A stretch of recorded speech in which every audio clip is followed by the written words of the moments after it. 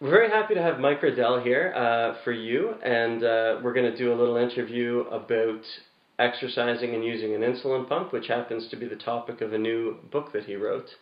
To begin with, what do you know about type 1 diabetes and exercise anyway?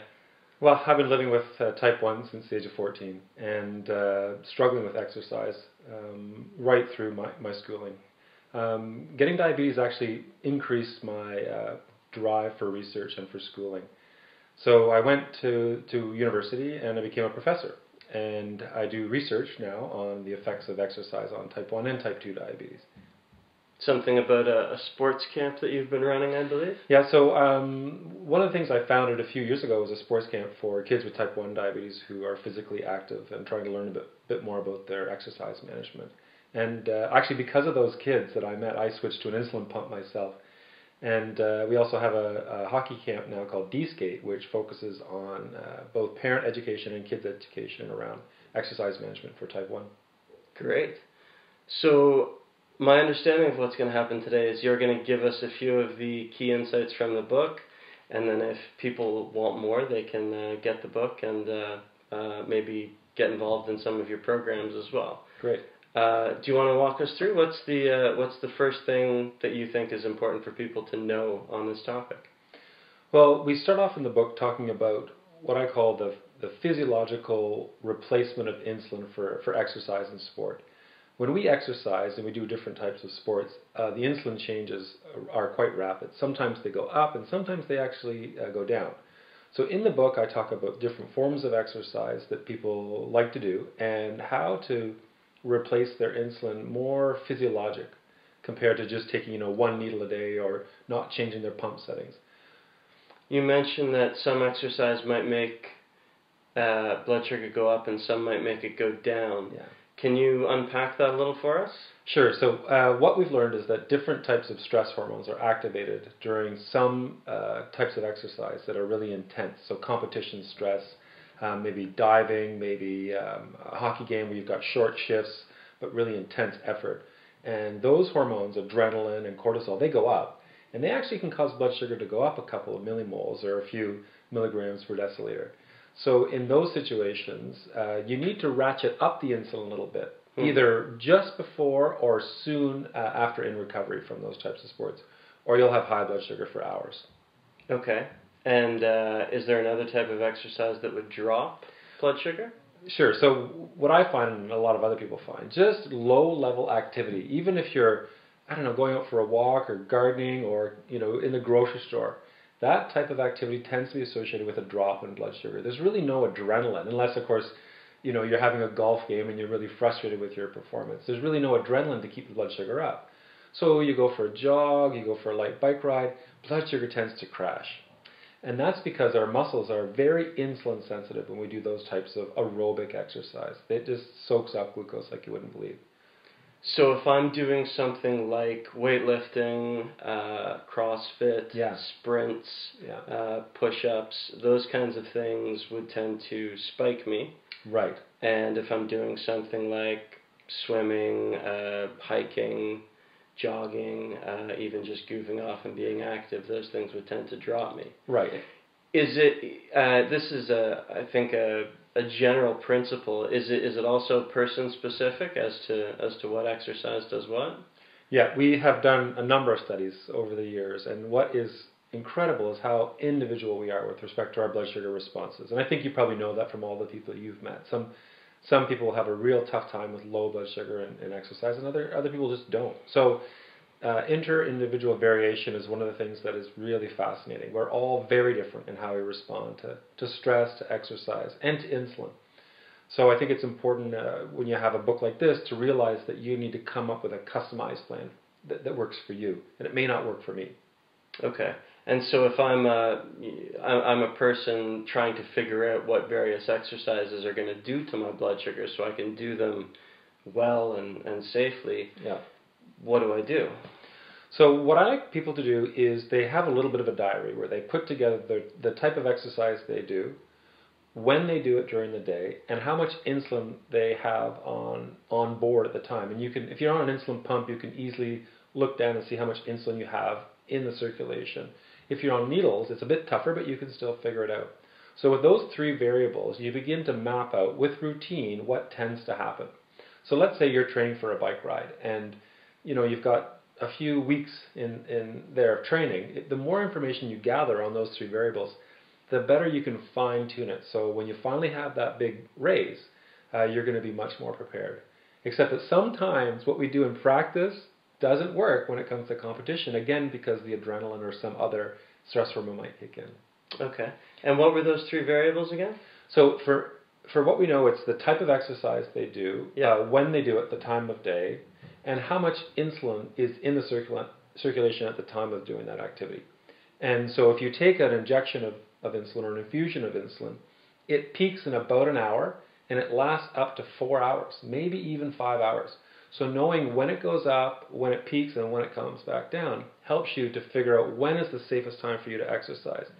If you have a low, for example, you're going to want to exercise when that insulin is starting to come back down or almost back down to zero. You still have some basal insulin, but that mealtime insulin can cause the problem. So I feel like you've given us a lot already, because I know I was, probably 12 years into diabetes and exercise before I realized that weightlifting spiked me and cardio dropped me, and this is why I was going wonky. We just finished a study, Johnny, where we had individuals with type 1 do weightlifting first, and then they did their jogging, and we found that balanced the blood sugar better, because the weightlifting kind of kept the sugar up for that aerobic phase. Interesting. Yeah. Okay. So if it sounds complex, that's what the book is for. Yeah, it is very complex, and I'm learning a ton from people like you who I've met over the years who've done some amazing activities in sports. So I can't thank you enough. No, it's. I think the more information we have, the better we're able to take care of ourselves. So thank you. So let's talk about some of the new tech that's out there now. I think in particular you have a bit in the book about CGM. Right. What is it?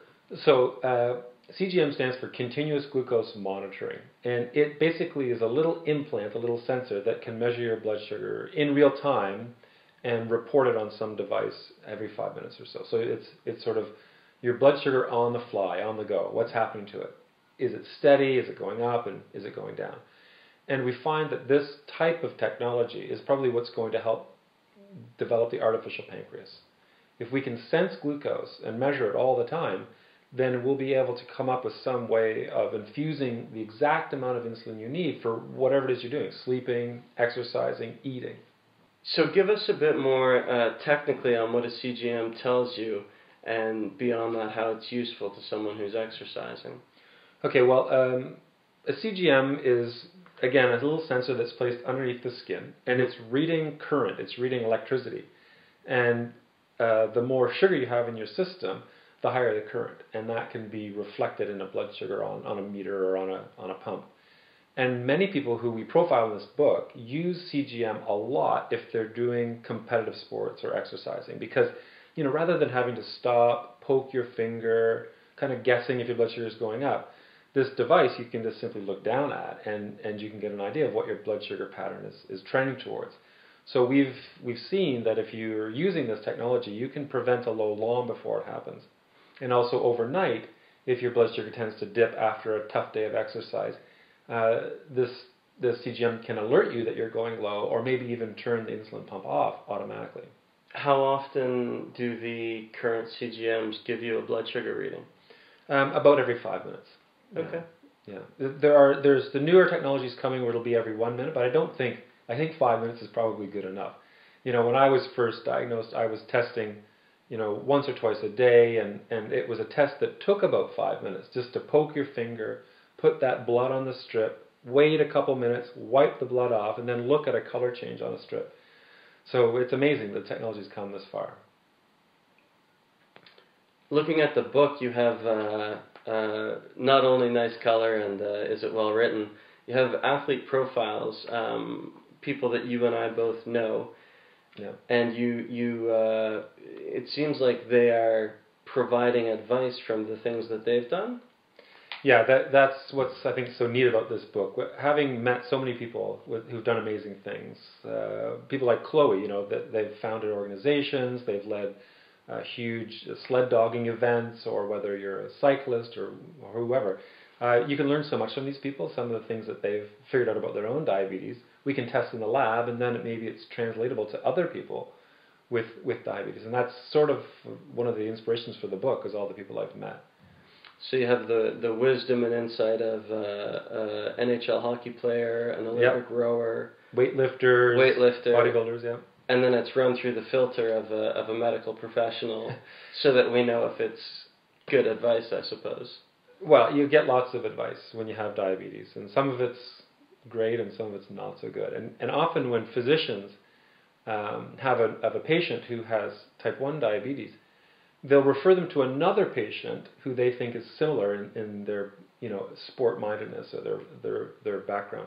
But I think this is a better approach, because you basically have a bunch of different athletes and then some research behind what they do to make sure that it has some practicality.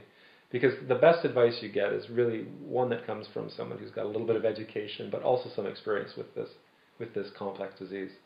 Sure. And that said, you've had it since you were 14. Yeah. You look like you're doing all right.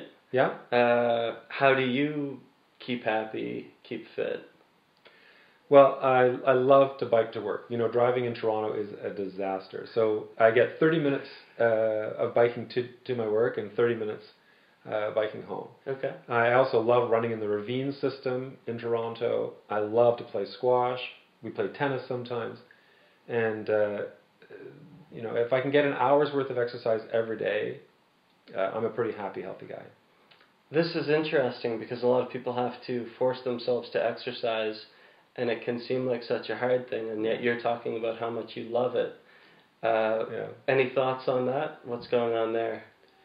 Yeah, I do feel sorry for people who hate to exercise, because it can be painful and frustrating and time consuming. But for me, it's just part of my mental health, my physical health, my whole well-being. If I don't do it, if I'm stuck in an airplane, let's say for 12 hours flying overseas, I feel awful, and I just can't wait to land, put on some running shoes, and go for a walk or for a jog just to explore. It's part of my routine.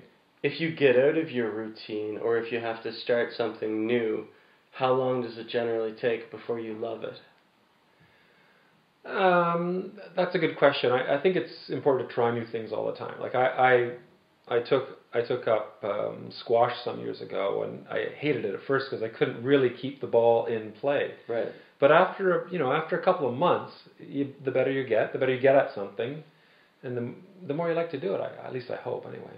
Okay, so give it a couple months. But I don't take myself too seriously on any one thing, because that can also be frustrating. Like, if you want to be the best golfer in the world, but you're not playing great, it can be very frustrating. Sure. I just do it because I enjoy it.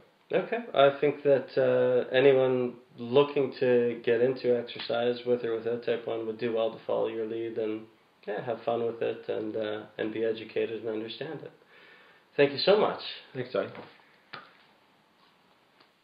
Nice. Cool. I think that works well. Yeah, it felt good. Yeah.